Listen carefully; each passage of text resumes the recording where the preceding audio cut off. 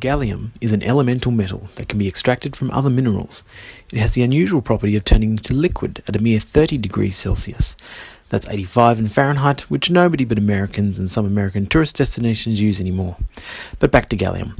Its liquid state is reminiscent of the T-1000 Terminator in Terminator-2, and when solid, could imaginably be used as deadly piercing knives for a shape-shifting liquid metal robot from the future. In fact, it would be ideal, since it would require less energy to change states in Earth's normal temperature range.